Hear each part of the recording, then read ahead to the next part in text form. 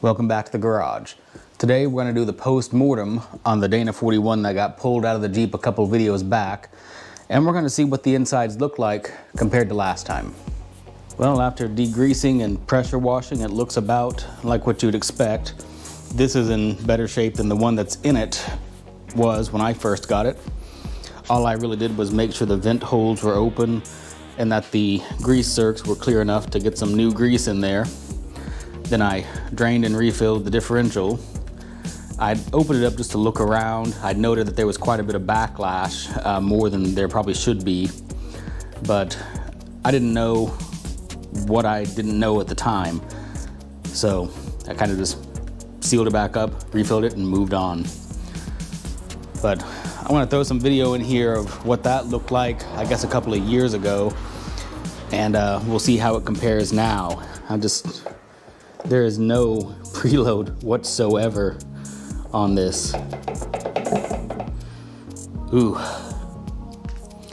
But let's see what it was in the past. Well, it's not as rusty and destroyed as I was expecting, I guess. I expected it to be way worse, I guess.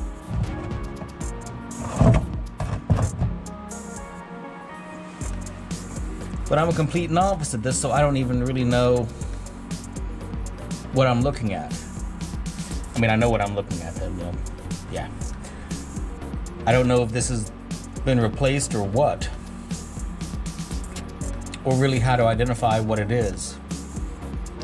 With that past video in mind, I've got the drain here just in case there's still some residual oil. Let's see what it looks like now. And I'm going to learn my lesson from last time and not put my phone anywhere near this, just in case it decides to roll. It doesn't cut threads, but it will clean them up. And it's doing quite well.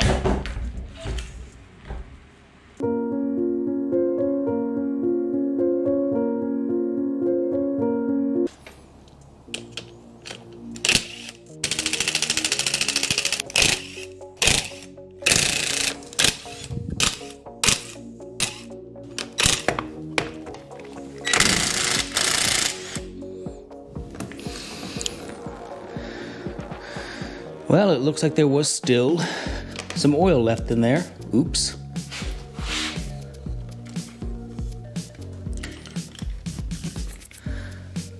That is what was coming out. Very shiny, very glittery. Not good. Glued that on pretty good, didn't I? All right, let's see what we got.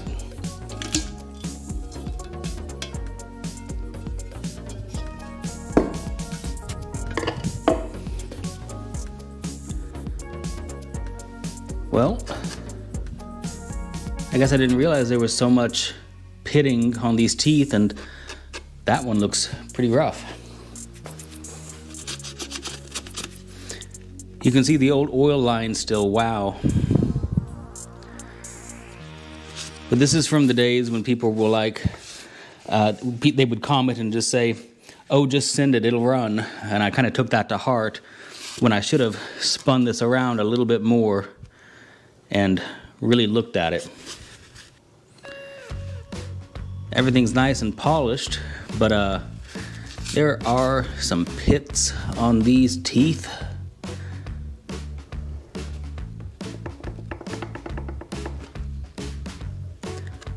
Plenty of rust.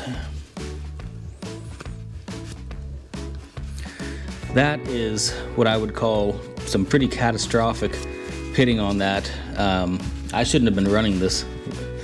That just kind of tells me I don't have a plan B axle still. I was hoping I could just throw this one back together and be done. I can see the pattern pretty clearly. I bet you can't, but it's pretty much on the inside. Only about that far. What's the coast side look like? Well, that is the coast side. What's the drive side look like?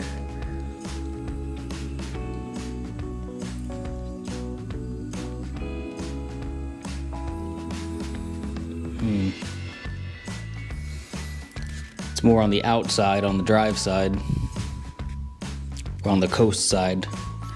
Which one? The curved side? This is the drive side, that's the coast side. So yeah, the coast side is the loud side. It's more out here towards the heel, but the drive side's in towards the toe. Spider gears at least look pretty dang good. There is some pitting on a few of these teeth too. Spider gears I don't think matter as much.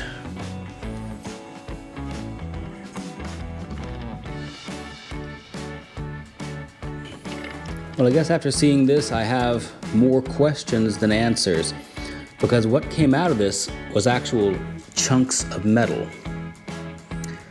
And I don't see any chunks missing here, aside from just rust, pitting on the teeth faces. Ugh. I was driving on that.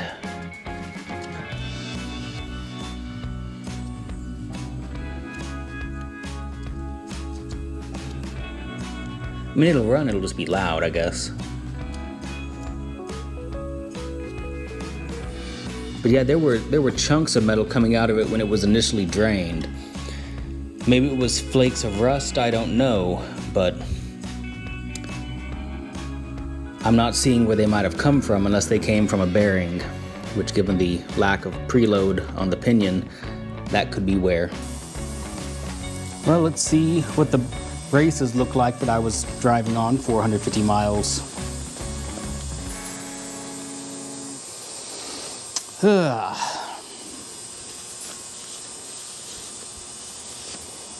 I was driving on that, guys.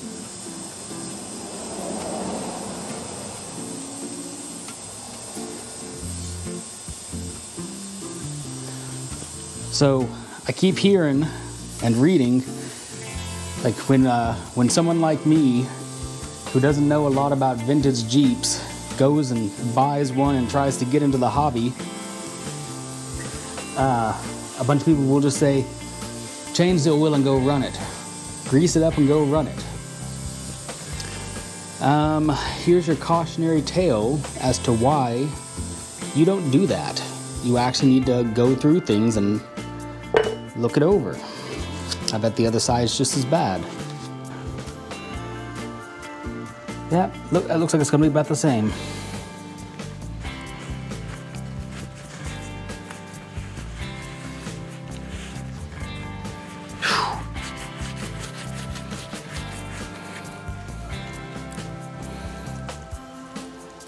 Pitted, brinelled,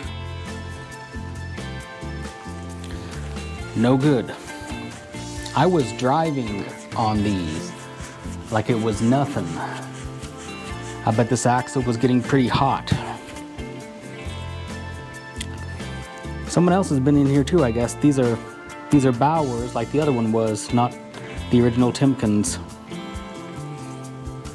Oof. I don't know if this camera is going to do it justice. The good news is that the surface where the seal rides is pretty good compared to the other ones.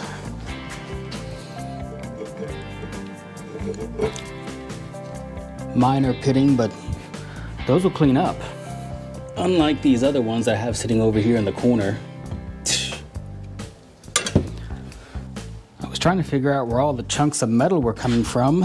I guess it's rust off of these axles. There's just so much of it. That makes a lot more sense since I'm not seeing any missing teeth on that. Thought it might be fun to see what the backlash was on this poor old thing, just for reference.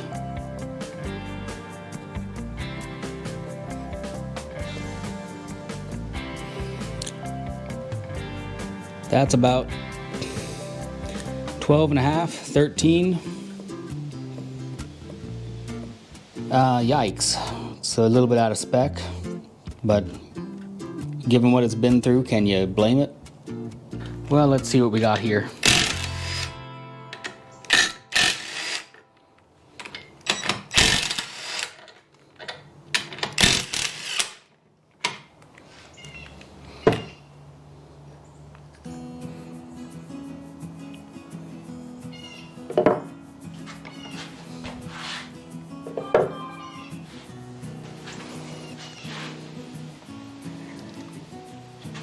All right, come on out.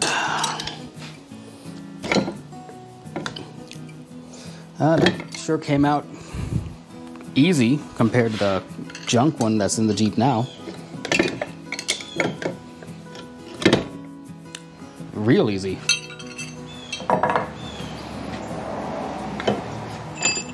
Yeah, real easy.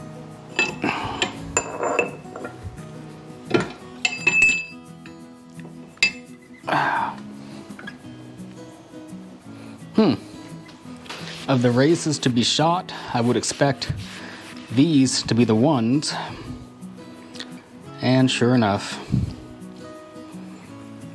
brinelled, as expected. These are also Bowers. Ooh, these the bearing rollers are pretty bad too.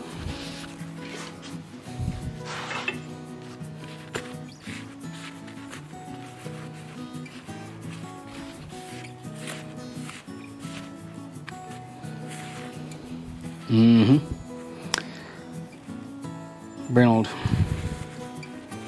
I mean, I didn't expect anything like pristine to come out of this, but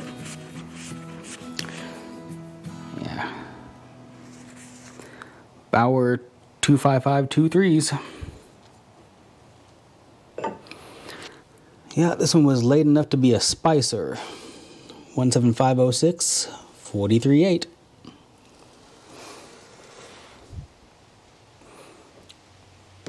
I'll look at that under better light here in a moment. Actually, given the lighting, I doubt if I'll even be able to read what that pinion says. This is actually kind of neat. I can read the pinion markings on an old pinion for once. 957 T114 +5. So this is an old +5 pinion. Editor Bradley here from the future. Hadn't realized it at the time, but if you look at the top of this differential, which is actually the bottom, there's a nice gray, slurry kind of paste all over it. That's metal from the pinion. Yeah. So the pinion looks really nice and shiny and perfect there because it has probably been resurfaced by the rusty pitted gear teeth on that ring gear. Yeah. And it does not look bad. I don't see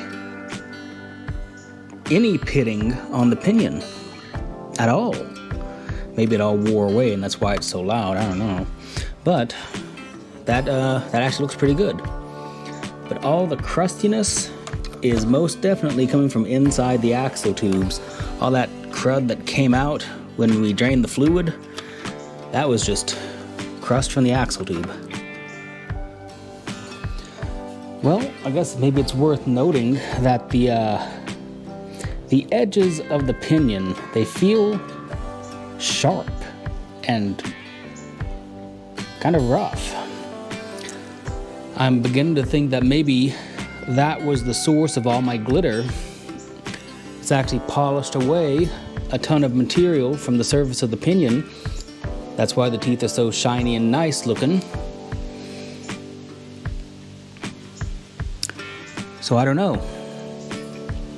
Well, that's about as torn down as I'm going to do it for today. I'm going to leave the oil seals, zerks, and the pinion in for now and ponder what to do. And I'll pass the question to you guys. What do you think?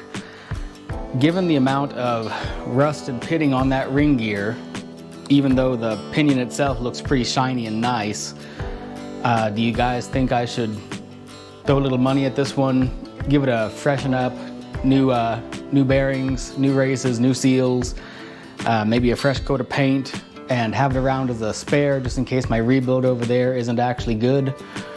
Or should I just let this one go, given the aforementioned rust and pitting on the ring gear? Let me know your thoughts in the comments below. But with that, I think I'll call this good for now. If you liked the video, please leave me a like, leave me a comment. If you're not subscribed, maybe subscribe and depending on what some people say, you might see this thing rebuilt and freshened up as a spare to have hanging around.